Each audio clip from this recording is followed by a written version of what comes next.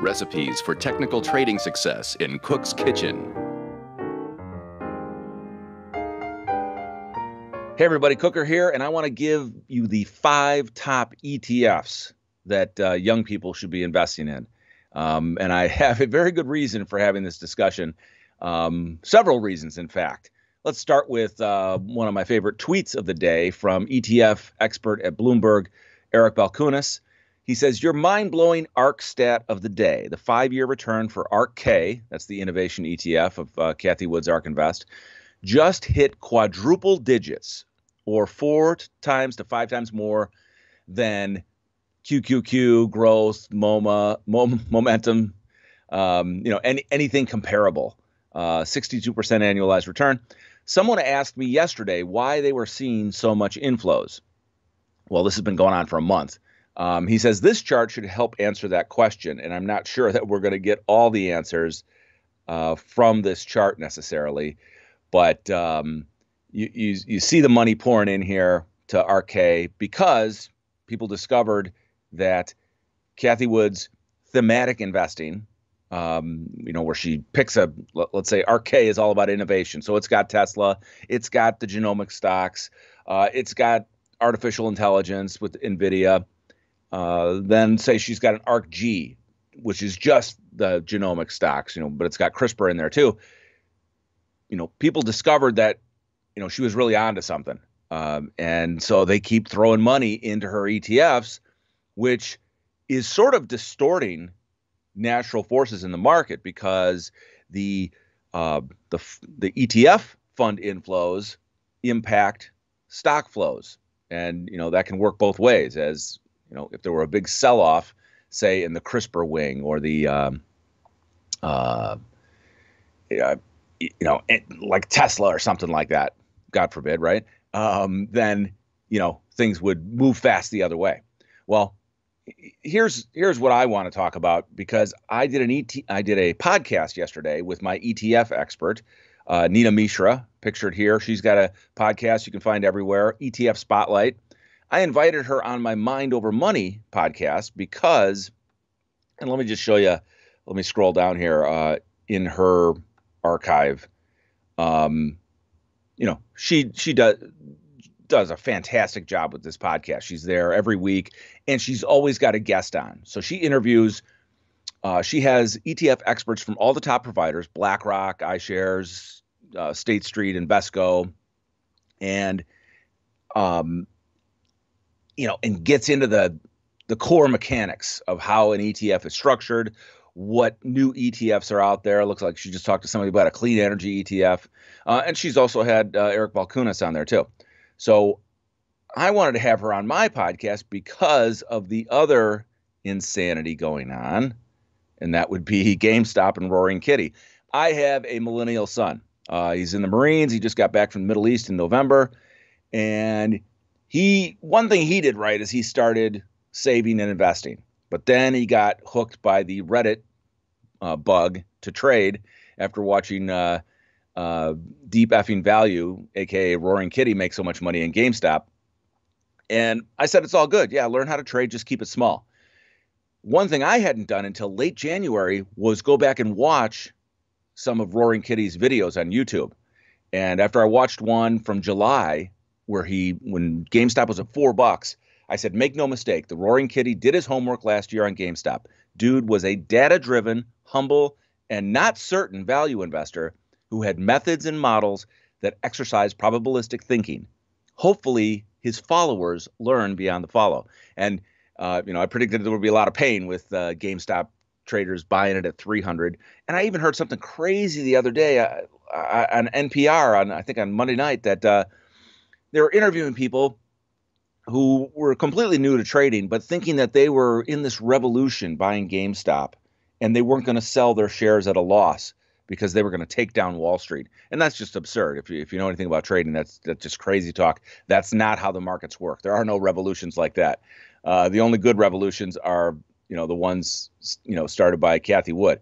So what I felt the need to do was, hey, let's get young people, millennials, younger generations thinking about core investing with ETFs, and then go out and play with fun money. So Nina and I sat down, had a good long conversation, and there will be an article version. The podcast will come out soon. But what I'm going to do with both the podcast, um, the podcast is the only place you're going to find out the ETFs, except also in this video. So in the article version, you're not going to see the ETFs. You either have to listen to the podcast on Mind Over Money, which we'll publish sometime later today. And there's my mug, Mind Over Money, the behavioral finance podcast. Or you're going to get them in this video. So let's get right to them.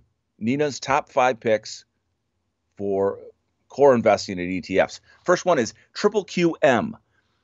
Late last year, Invesco decided let's offer some different flavors of Triple Q. Great idea. So the QQM basically is the same thing as the Triple Qs. They just downsized it. It's almost like they did a stock split. So whereas the Triple Qs are trading for over $300, you can get in Triple QM for right now, $136. Let's look at the holdings. You'll see it's the same, it's the same story as, there we go. Apple, Microsoft, Amazon, Tesla, Alphabet, Facebook, Nvidia, PayPal, Netflix. There you go. You get the Triple Qs right away. And I think the expenses are even lower. Expense ratio is 0.15%, whereas I think the Triple Qs are 0.2. So that was Nina's top pick. I'm using ETF.com, really quick resource. I'll just go up here and change the letter for the next fund I want to look at, and that is going to be, we're going to go biotech. I sort of mixed these up in a different order. XBI, the equal weight biotech ETF. So, and why invest in biotech? Well, that's a dumb question. Of course, you know why I invest in biotech, but hey, let's take a look. Yeah, there's the Qs. They tried to sell off today a little bit, spook some people. Look at that. Took it down, to 330, back to 332. Shopify is still rocking. Baidu is still rocking. Nvidia is rocking. Square is rocking. I mean, all these Krakens of innovation. All right, so let's take a look at XBI here. This is the Spider biotech ETF. It's equal weighted. So that's the real theme here is if you go equal weighted, then you get exposure to the smaller companies. So instead of Amgen, Biogen, Gilead, Regeneron, Intuitive Surgical, Illumina, instead of them dominating, you get more exposure to the smaller companies. So I'm going to scroll down and show you those here. So there we go. So Novavax, obviously, and if there were 100 companies in here, if you just started it fresh with 100 companies, they'd all have about a 1% weighting. And I think XBI has a little over 100 companies. But why is Novavax up there at almost a 1.9% weighting? Well, because it just surged. So this ETF, I don't know how often it rebalances. I'm going to guess quarterly. So Novavax will be a big part of XBI right now because it just surged until things are rebalanced. So you see Dynavax in there. I just bought Dynavax. Love that little vaccine. They make the adjuvants that help vaccines do what they do. So I'm excited about that. Beam Therapeutics in there. I think they have something to do with CRISPR. I don't know that much about Beam. All right. So that's the second ETF that Nina recommends for, as a core portfolio holding. All right, let's do the next one. This one is VTI. Probably don't even know what VTI is because, who would? It's not something you trade. It's the whole stock market. That's what VTI is. It's actually bigger than the Russell 3000. So you're talking, I think it's got like 3,200 stocks in it.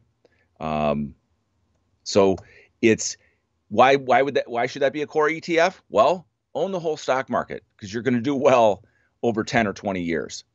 It's sort of set it and forget it. Sure, you could buy the SPY. I think, but anything from Vanguard is going to have the lowest expense ratios. All right, so here's VTI, Vanguard Total Stock Market ETF, trading a little over $200, and as I said, you might guess it's gonna look a lot like the QQQs, right? Because who dominates the market right now? Apple, Microsoft, Amazon, Facebook, Tesla, Alphabet, Johnson & Johnson's in there, Berkshire Hathaway, JP Morgan Chase. But, VTI is going to give you, less concentration in tech because you're holding, basically the entire U.S. stock market. All right, let's go to Nina's fourth pick, which is another QQQ flavor. And this is QQQJ, which is really kind of exciting. This is what Invesco decided to do. Really cool idea. They call it the next generation ETF. And all they did was just pick the next 200 companies in the NASDAQ. So the NASDAQ 100 are the top 100 companies in all of NASDAQ listed stocks, which are, over 2,000. This is stocks number 101 through 200. And here's where you get a lot of exciting young growth names. I'm thinking there's going to be CrowdStrike, The Trade Desk. There we go, Roku. So right now you're seeing Roku's got a big weighting because it's soared. CrowdStrike's up there. Trade Desk is up there. Zscaler, Etsy, Fortinet. I think it's just a beautiful idea. So this is, I would want a young person to own both Triple QM and Triple QJ and just buy them, hold them. And now, you're going to get the question, oh, dude, am I going to buy the stock market top right now? Well, there's no better time to start being a long-term investor than yesterday. And the next best time is today. So of course you can start a position in these and then you'll pay attention to them. You'll learn about the companies and then you add on dips and you add bigger on corrections. So the next time we get a, 10, 15, 20% wipeout in the market, that's when you really want to dig in deep. And in your IRA, hopefully a tax deferred vehicle like an IRA, and put these away and let them grow over time. You will thank your ETF stars later. All right, Nina's last pick. Let's go get robotic here. She's gone with the iShares Robotics and Artificial Intelligence Multi-Sector ETF. And you can't go wrong with iShares. Nina has owned, Robo Global Advisors had a robotics ETF. They were one of the first. And then she owned that for a while, made good returns there. And then she transitioned into this one just because the expenses were lower. But she still likes that Robo family. So let's see what's topping here. Obviously, NVIDIA is going to be a big chunk of this. Let's take a look here. Whoa, NVIDIA is not even in the top. They're not even in the top 10 right now. Go figure. Maybe there's a reason for that I'm not sure of. But you're obviously going to have exposure to NVIDIA in the Triple QM. Here we've got 3D Systems, MicroStrategy. MicroStrategy is up big because of Bitcoin. Stratasys, 3D printing, and Baidu. Baidu's had a great run here. Oh my gosh, we made over a double in Baidu. Didn't see that come. I've loved Baidu for years. Was beaten down, but I always knew that they were going to be the autonomous driving plus AI powerhouse in China. And finally, that is coming to bear. They're going to, be building cars over there. And so the stock is gone through 300. So congrats to anybody who hung on with Baidu. All right, what else did I want to show you? So talked about dollar cost averaging, buy now, buy in the dips, keep scaling in every month, every quarter. Expenses matter. Nina, if you follow her podcast or any of her articles, she's not going to pay, a lot of her stuff. It's going to be where the expense ratio is under 50 basis points. She might pay up to 95 basis points if it's a very thematic ETF that no one else is doing.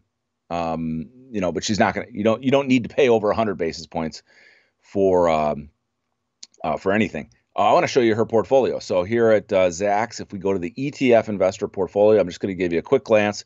You can see her top winner right now is semiconductors. She's owned that ETF for over 4 years and is just killing it with like a 270% return. There you can see the stocks. I'll show you her top couple of holdings here. She bought an online retail iBuy ETF. She's made 200% there since March of 18. VGT is another way to go with information technology. That's the Vanguard one, very safe way to approach technology. That's more than doubled. And just some other good things. Nina really knows her stuff. So you want to follow her podcast, ETF Spotlight. And there's going to be an article version of this on Zacks.com where I'll have a bunch more information. But just be thinking, if you got young people in your life that are new investors, or if you are in your 20s or 30s and you're just getting started, think about these 5 ETFs as core holdings that will be sort of your investment ballast for the next 20 years. And then you can have some play money to go trade GameStop or whatever the latest fad is. All right. Thanks for joining me in the kitchen. We'll talk to you next week.